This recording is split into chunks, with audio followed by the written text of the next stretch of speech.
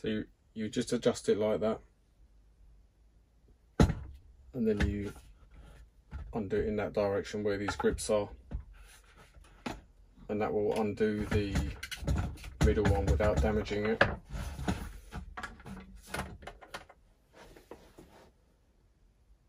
This is the one that needs, the lip goes down inside, and this one needs to be lubricated.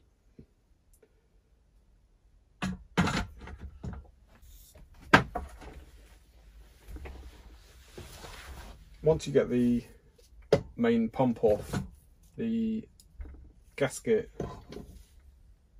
does have like a lip that sticks down into the vessel, so that would be like that. So not upright, but sticks down into the vessel. And the lubricant, so I've got some silicone lubricant, which was a plumbing product.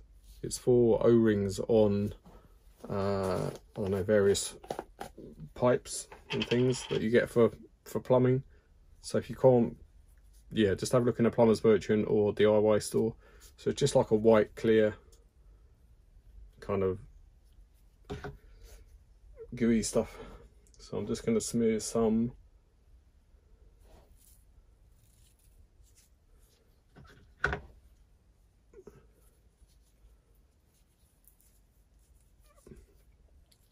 around.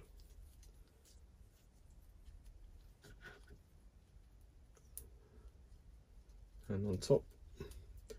And then bearing in mind what the other guy was saying, I'm just kind of going to go over it and remove any excess.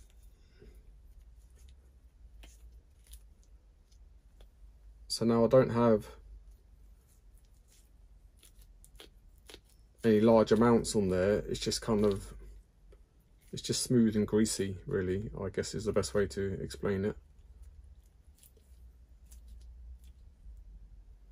So that's how it is looking.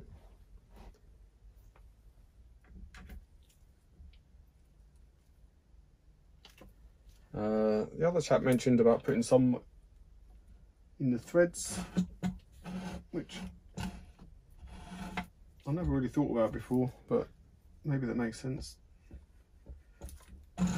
Don't know. I mean, the threads are very, very coarse. So I imagine even with grease, it won't help like retain any pressure, because it's got to rely on the gasket really, to be honest. Okay, so that's my top gasket.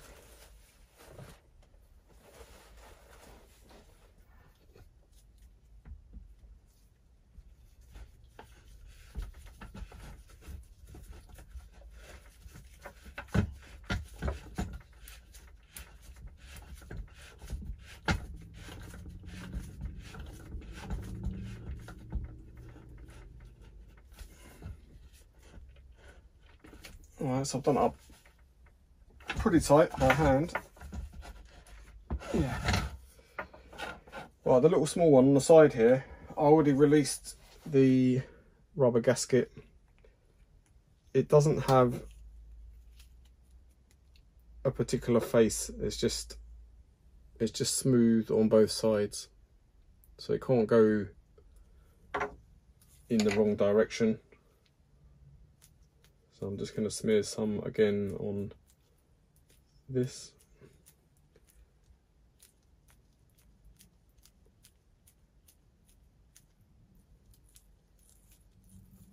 Okay, so it's all shiny, but I would say not excessive. I haven't got any that can actually fall off or come off. This was actually quite difficult to get out, by the way. It's quite thick. Well, it goes in so easily with the lubrication. Yeah, so getting it out, I use a sort of old blunt-ish screwdriver that's fairly small, but not so small that it will pierce the rubber. Okay, so I'm going to do, I've done the main pump, I've done the filling cap. This one here I undid it just to have a look, but I'm not going to interfere with the pipe that goes inside, because I don't want to loosen the way that is inserted into the body of the pump and potentially, I don't know, introduce an area of weakness where it could leak, because I think that's just friction fitted. Similarly, I'm not going to undo this one, because that seems to be a metal thread into a metal insert that's put into the nylon vessel. So I doubt if that is leaking. And then the final one is the one that goes onto the brake fluid reservoir. Like, I've already released this. Again, this is smooth on both sides, although it has like a ridge in the middle. And it's very thick. And I was thinking one of the things that the other guy mentions is that only one turn of this engages with your master cylinder, which isn't very much. So one reason for that will be because of the thickness of this washer. It's really thick.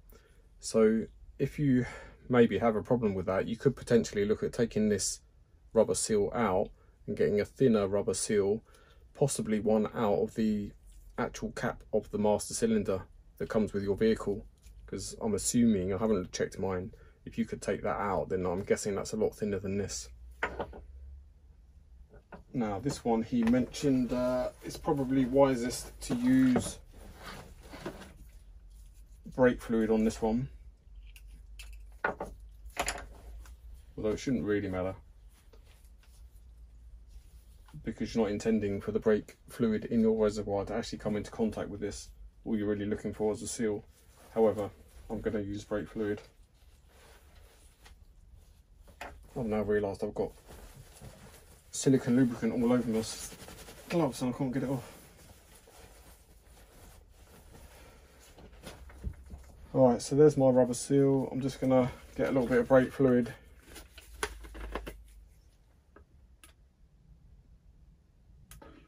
I'll just put a bit in the cap.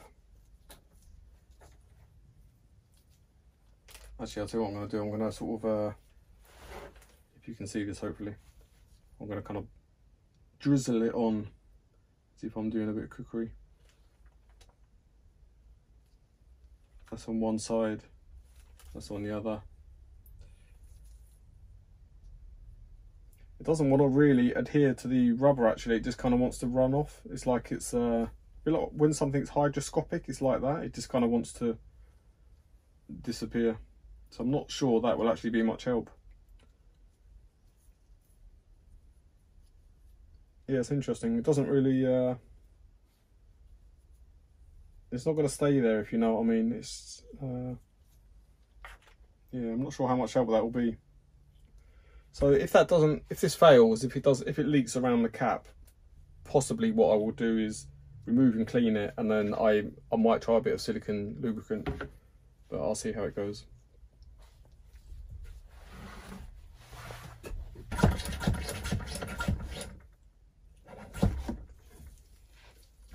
Alright, so I've just done it up to about 10 psi.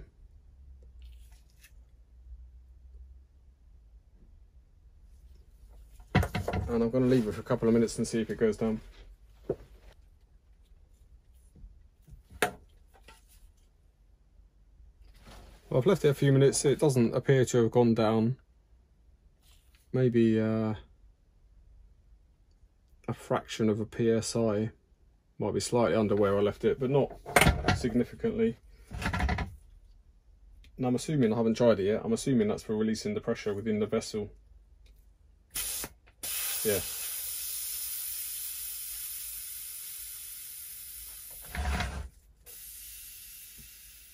Okay, so when you store it and put this away, then obviously release your pressure before you go and put this away.